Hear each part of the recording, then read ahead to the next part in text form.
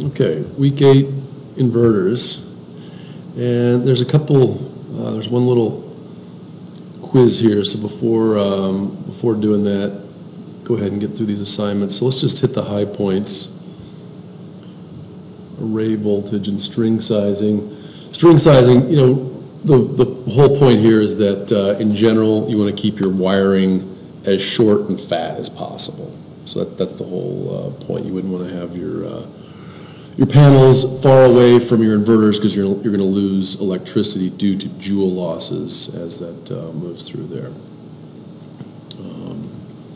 That's especially true in DC lines. Voltage drop. Yeah. So. Does that touch on NEC code? It does. It mentions NEC right here, National Electric Code. And this code comes out every 3 years, so there will be an NEC 2017 coming out, typically what you'll see in Mont. So there's also a 2014, which you'll usually see is, it usually takes Montana a year or two to adopt it, so we're still operating under the 2014 code.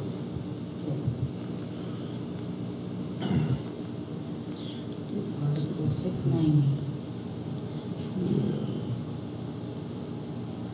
So here's a relatively large array, and you can see that if this guy is much further from the inverter, you're going to lose a lot more energy moving through that system. Now, could you put multiple inverters to? Yeah, in a lot of ways, that's why we've moved towards the micro inverter. Is you're sending that AC over the longer stretch rather than DC. That's exactly right. Yeah. And again, this is right here. This is your IV curve, and what we're always aiming for is the knee of the curve.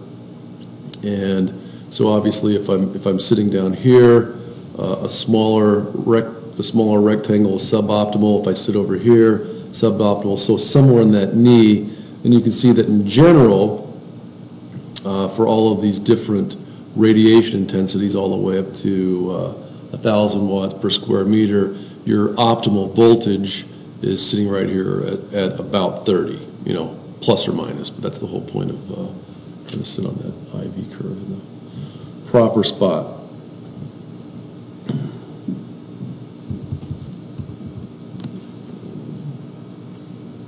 Also, every inverter is going to have its maximum capacity, the voltage.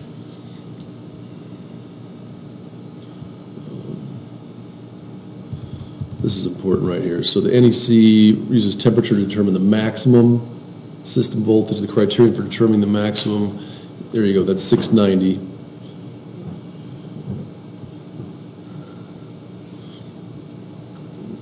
And use it that. There's a big one that comes up on the test for your maximum, your open circuit, which is our cold temperatures, which seriously freaks people out that we have such extremes. But we have to figure for what is our coldest temperature here, because it varies that number of your conductor size tremendously, because of what that voltage will be. And we're limited to 600 volts by NEC. Oh, that's right, 600 volts for any system before you have to get into an electrician's license, high voltage. Yeah.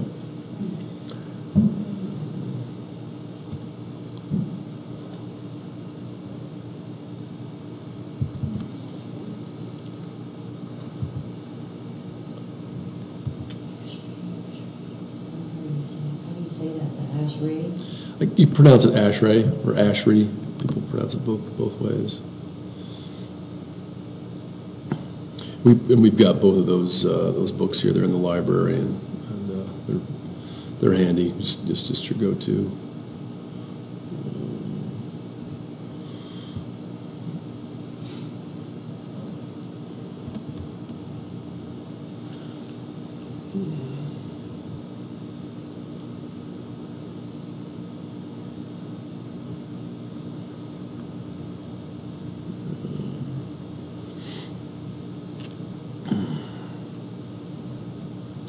Yeah, so right here, this is just what Tim was mentioning.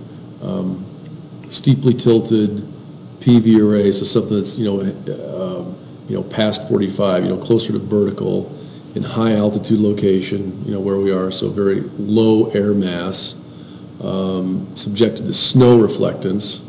So now all of a sudden you've got your arrays pointing right at the sun. It's very cold, so the voltage is going to go up, and something you typically wouldn't think about, you're getting almost double the juice with that snow reflection. Right, because the snow. Yeah, here comes a lot more sunshine over when. Learning about those UVs. Yeah. Makes you not want to go outside in wintertime. Yeah. So you can get a lot more bang for your buck. People usually don't think about that snow as a reflector, bringing in even more sunlight.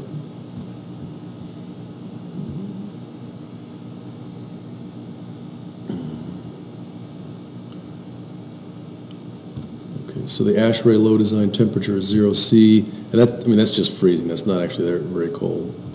And the 2% design temperature is 25. That's taking you up to 300 volts DC. There's a reference to how to actually go in and find the voltage as a function of temperature, because that's really what you're after.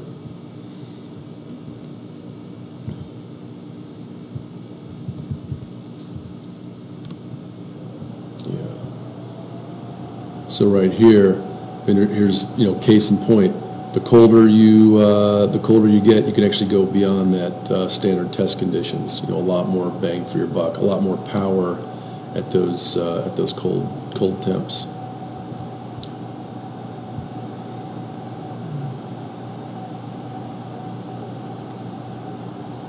Array degradation. This is something to consider, and in fact, when you go in and do your techno-economic calculations, your array is going to start in at some power, but over time you're going to lose it. So the amount of energy you're going to get per year can drop by as much as 0.5%, and that's a 0.5% multiplier. So it's going to lose a 0.5% of whatever value it is. It's not, you don't just keep subtracting it. It's a 0.5% of what the previous year. Power, you lose a 0.5% this year.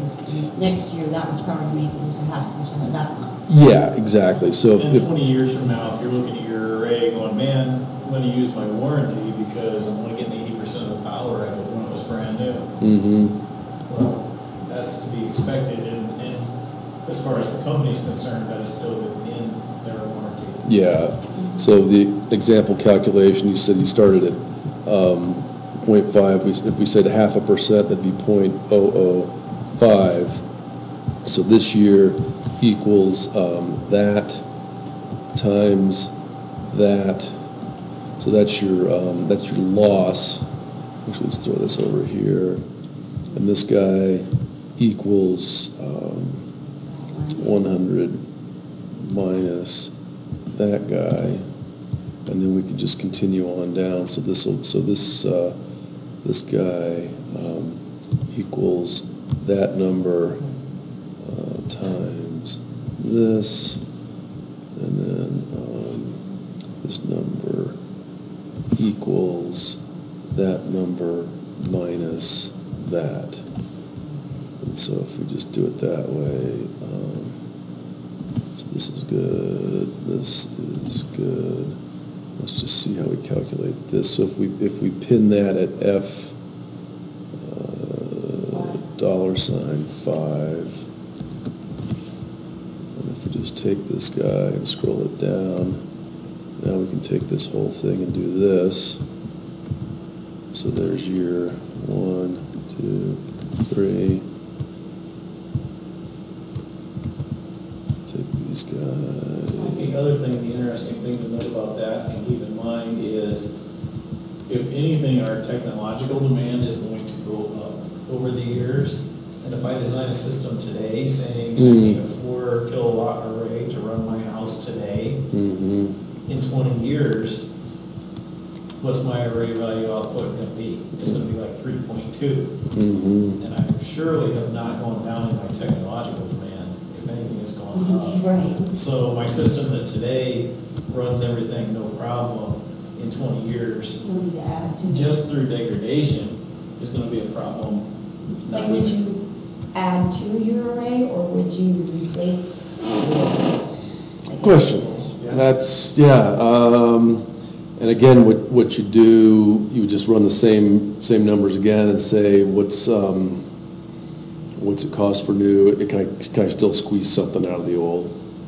And, What you're I playing don't with know. in 214 is a good example of that, is what's the residual value of it? I Mhm. sold my panels in Right. 10 years, Yeah, we do that, present value. where I basically lost, in 10 years, I lost 5% of my output. But they still have a certain, retained value. You just have to run the numbers and see, is it worth selling all these panels and buying new ones, or? Or would it be more sufficient to? The huge advantage, I would think, is that in 20 years of technology, you can probably replace the same footprint and now have a 6 kilowatt array instead of a 4 kilowatt array. Right. Using your same racking and everything to Just make up for replacing it. the actual panel. Right. Maybe, I don't know. Why do you got your thing all here?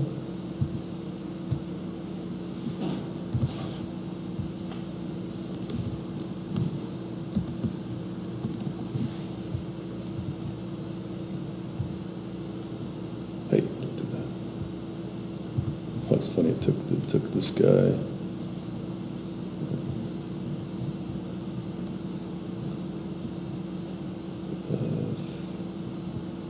F2, this is going to be F5.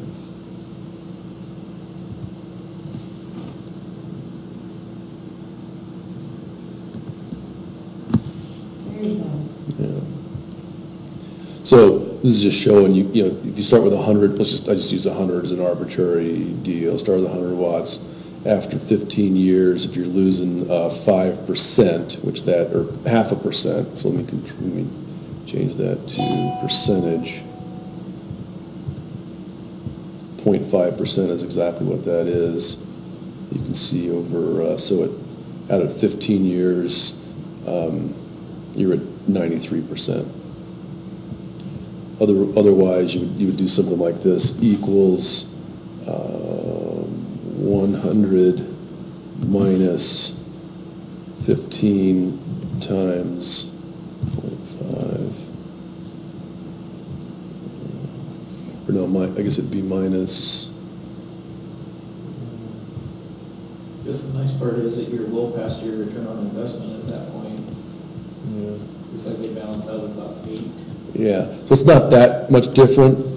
If you subtracted 0.5% each year from 100, you'd be at 92%, but if you're multiplying by 0.5%, you're at 93. Little bit of hair splitting, but, that's how the utilities run it, that's how they make their money. Yes, they do.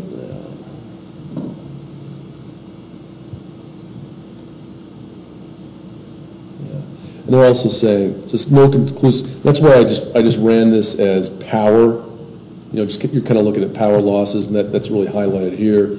No conclusive data exists regarding how much of this loss is current versus voltage. What are you losing? Well, some of both, a little bit of each. You just say it's some of each.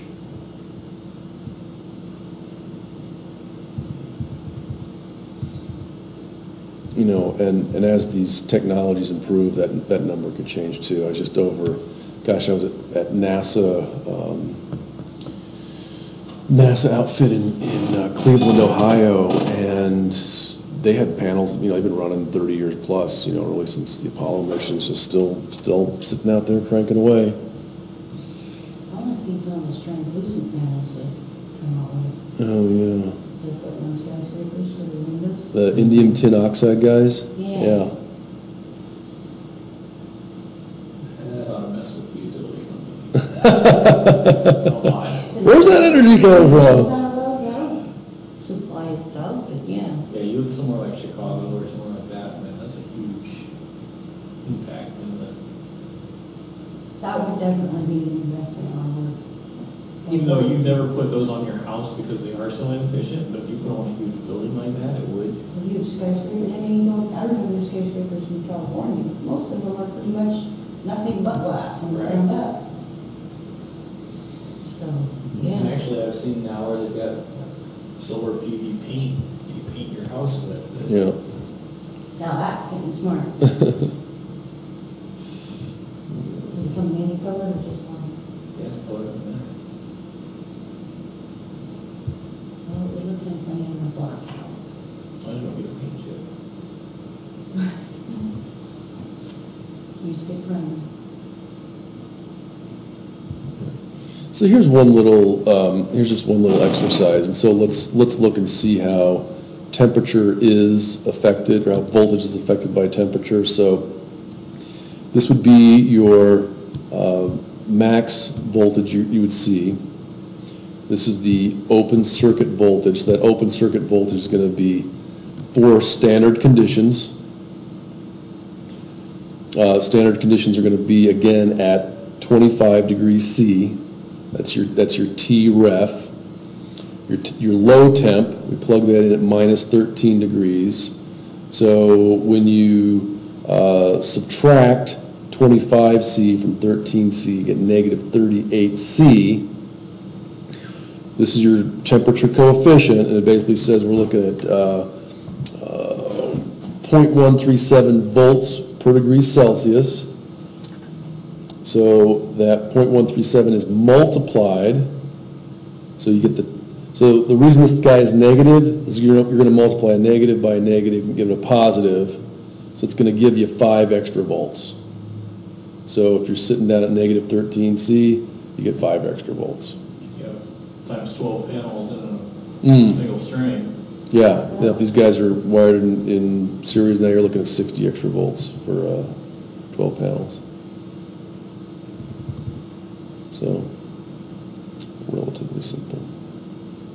So on a nice sunny day in the summertime and you're hooking up 12 and you're at 500 volts, you're like, hey, I could stick one more. Oh, yeah, It wouldn't hurt right, anything. yeah. Because I have 100 to play with. No, you don't have 100 to play with. You've got maybe 40 Mm-hmm. and one more panel would put it over the top. Yeah, and that's what this guy tells you right here, is just the max number, because 600, remember, is your maximum DC you're allowed to hit. That's the max per panel, so 14 panels is all you can do on this guy. And you also use that same exact calculation when you're figuring out conductor size. Yeah, let's do some conductor stuff. Voltage. Yeah, let's do that.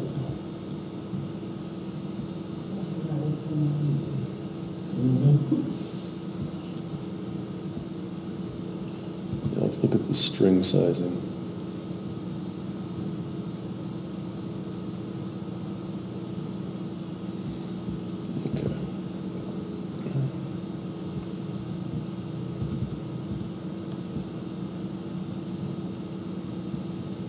Okay. So remember, when you're heading to your inverter, you're going to have a set of parallel and a set of series panels. And so here's an example. So this is the inverter. These are the panels. And this is where we are.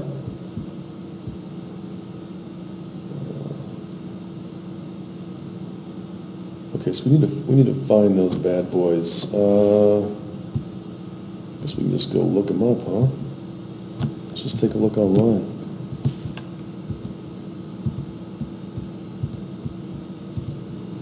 Let's look them up. You should just be able to right-click that. You should, yeah. Right click who? And you go ahead and open that up, but Oh, When you highlight I'll it, show you on the next one. When it's highlighted like that, do a right-click on that highlight. then this? you should be able to search through Google when you right click. Yeah, do a right-click on that. Really? No, but that's on that one, huh? Oh, Google has found its way into the Word documents now? Yeah. Yeah, like in this PDF or whatever, if I highlight something, I can search for Google, search for Google. Make things a little easier. I love it. No, they're not watching us. Woo! Yeah, right. Yeah. The other day I was talking to my friend about, It's because you can Google search something and a letter from your mom. you know that Freddie Krieger song, the one, two, Freddie's Krieger song? We were talking about it for some reason. I'm like, I'm gonna look it up, I'm gonna Google it. And as soon as I picked up my phone and hit Google, and I started typing, it put that whole sentence in there. And I'm like, you can't tell me my phone wasn't just listening. Can't tell me that.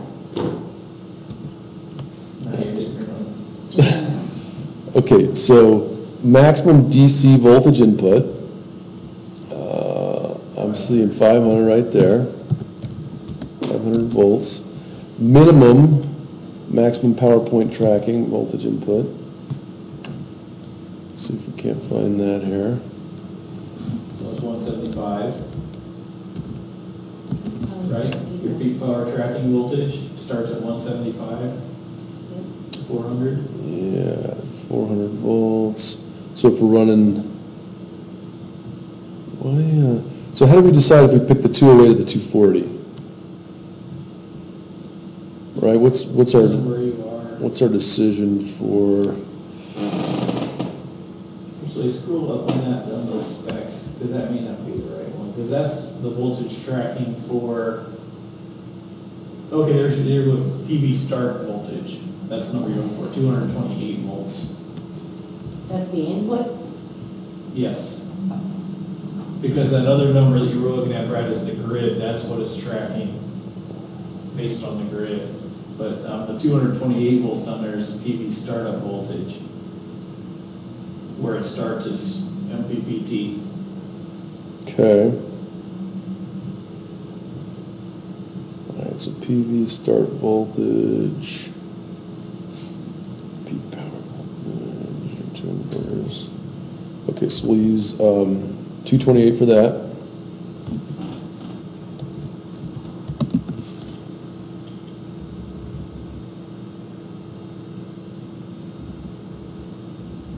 Okay, for the module, let's go look at that guy.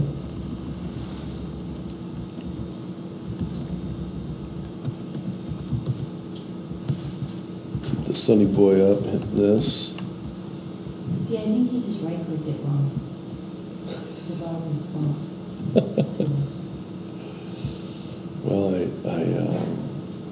highlighted, okay, so here we are, REC Solar 240 watt solar panel, So that answers your question. open circuit voltage. Yeah, let's go see if we can find the specs. VOC 36.8. 36.8 volts. Maximum power voltage.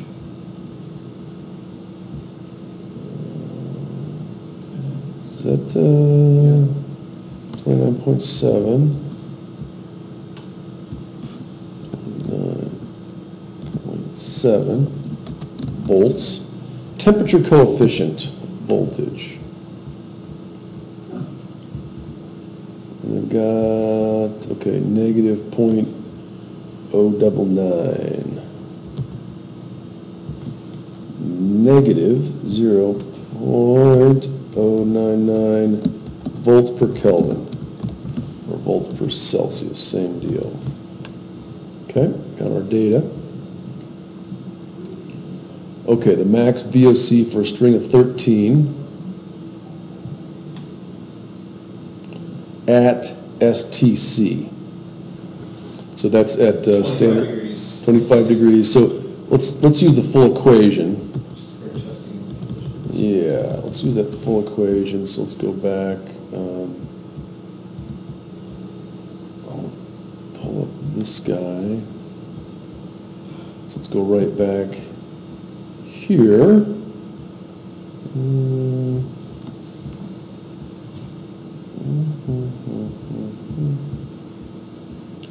So the Vmax, I don't know if I can copy and paste that or not. Should be able to. See what happens. Ooh, that's ugly. Maybe not like that. Okay, so Vmax equals VOC plus T, what we got, low, minus T ref times alpha VOC, right? Times alpha VOC. So get these guys lowercase, that's a symbol. So let's do times. Do this. Do this. Do this.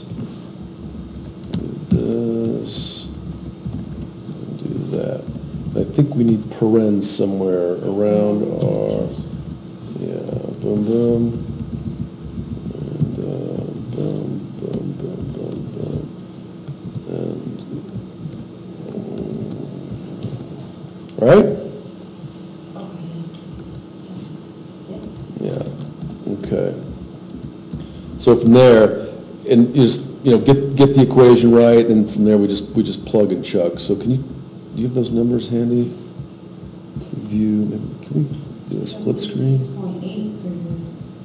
Yeah, let's do a split screen there. Now we can crank it right in.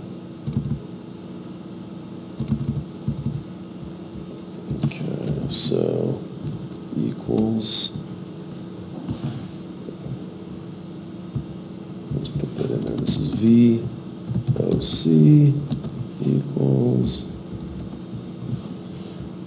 Okay, so we're looking at 36.8 plus T low, and since we're at standard, we're just sitting right at 25C.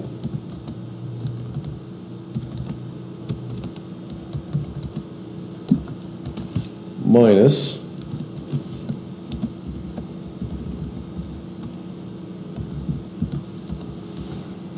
dink,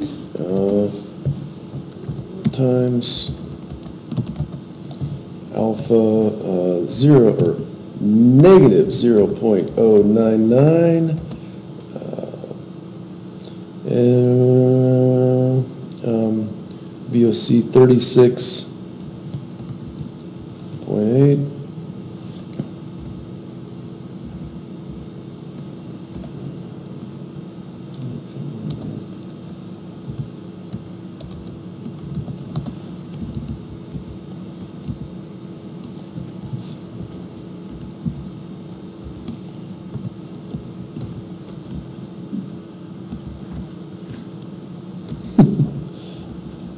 I love the grumpy chef shows up every day. So there's 0, so in this case, we're just looking at 0 times whatever that is, and it gets really simple in a hurry. 36.8. Yeah, yeah, because your temperature difference is that. Right, and you can come back in. I would recommend, making sure it's nice and 2 o'clock. It's their turn. 2 o'clock, dude. We have presentations today. Oh my gosh, Yeah. you guys gonna rock it? All right, we'll get out of here. I brought course out of these. But no, not usually. What are you doing?